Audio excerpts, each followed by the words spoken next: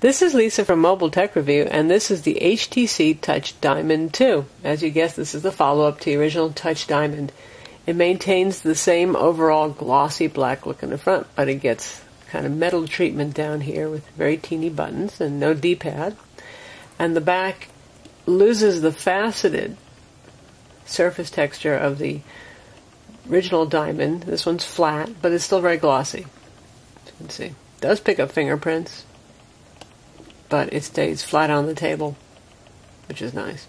The 5 megapixel camera up here with an autofocus lens. That's an upgrade from the original Diamond 2, and it does take better pictures. On the side here we have speaker grill. We've got the stylus here. Mini USB sync port combined with the headphone jack. Here are the volume controls. Just a little bar here, a rocker. Very clean looking. And the power button up top. Still minimalism, competing with the iPhone in its lack of buttons too. The front we have call, send, and end buttons. We've got the Windows Start menu key, which brings up HTC's customized Start menu, like the HTC Touch Pro 2. They've taken over quite a bit of Windows Mobile and put their own skin on top of it. You can select which applications appear here, and you can scroll. If you just want to see all programs, you see them in a list format with big icons. And this is very easy to control. HTC's done a great job of controlling the touch screen with these Windows Mobile devices that have resistive touch screens. So TouchFlow 3D, as you can see, it looks basically the same as it did in the last generation. It's just gotten a lot more responsive and a lot faster. Where the old one would lag sometimes, this one doesn't.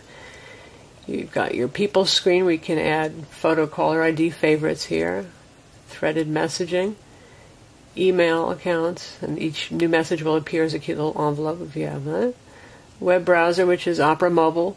We're going to take a look at that in detail in a moment, but what's interesting here is we still have the YouTube shortcut for YouTube playback, but instead of just having bookmarks down here, they've added what they call push pages instead, which are less useful, unfortunately, than bookmarks for most of us. You've got the full calendar screen now, like the Touch HD, and they've added stocks. Here's your pictures. As you can see, you can flick through pretty quickly. It's nice. Launch the camera by tapping here, or the video recorder by tapping here. Music player, which is largely unchanged. You can scroll through your tracks here. The weather, which we'd show you, but it seems that AccuWeather is having a little technical difficulties right now, but it's the same weather that you're used to seeing. It's pretty cool. And a variety of settings are available here. And one of the few times you actually get to see regular Windows Mobiles if you hit all settings. And then you've got the regular settings icons that you're used to seeing on older Windows Mobile devices. Let's take a look at this compared to the Touch Pro 2, which is its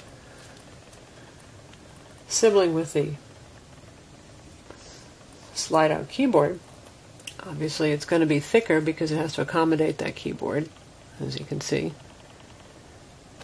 It is thicker, but not like hugely thick.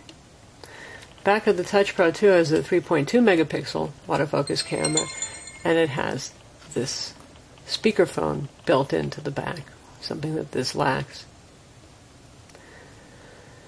Both have a stylus and the mini USB port at the bottom. And we'll take a look at that. Like so. Both have the same 800 by 480 pixel resistive touch screen, and both run the same version of TouchFlow 3D.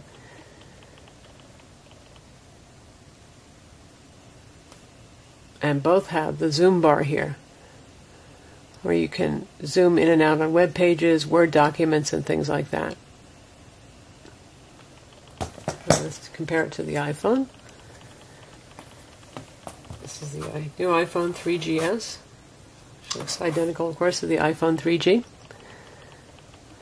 This guy's a little bit smaller, but thicker.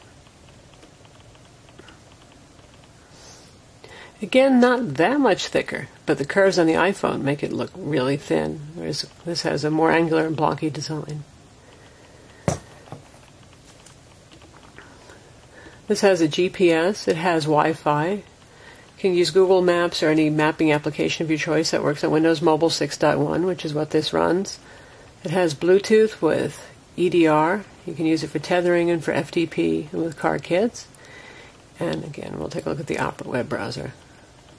This is an Edge-only phone because this is the import model, so we're running on Wi-Fi right now to speed things up a bit. We're looking at the BBC homepage, which, as you can see, scrolls easily. And if you want to zoom in, you use the zoom bar here to do that.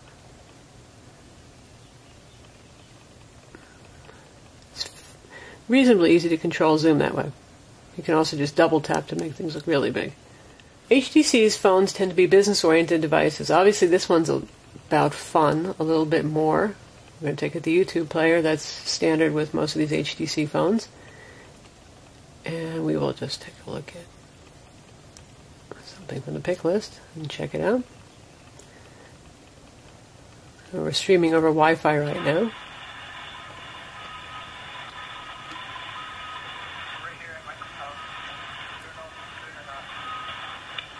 It does a fine job. It's a little bit jerky because this happens to be a handheld camera piece.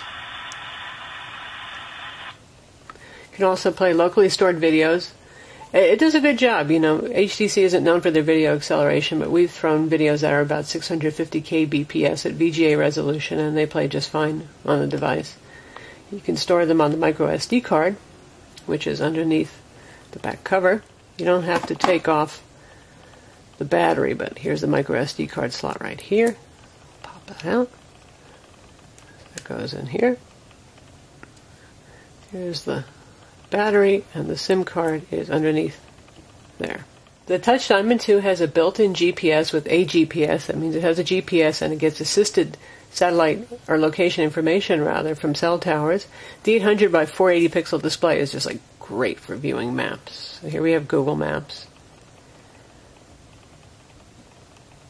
And you can see there's a lot of information available on any one screen. The phone has an accelerometer, but like the original Diamond, you can see it's not being used in Google Maps. It's only used in a few locations, like the media player and the web browser, which is too bad.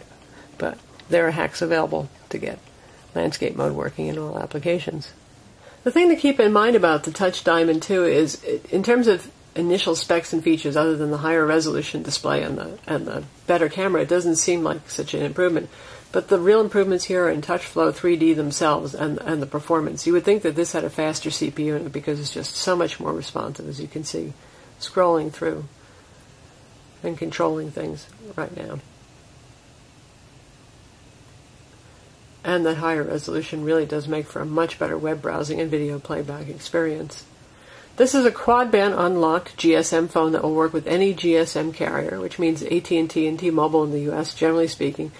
It has 3G only on the European band, so you're going to be using it on Edge here in the US. We're hoping that some carriers pick this up so you can get it at a subsidized price, and so you can get it with 3G. Currently it sells for around $550 from importers. And this is the HTC Touch Diamond 2 from MobileTechReview.com. Visit our website to read the full review.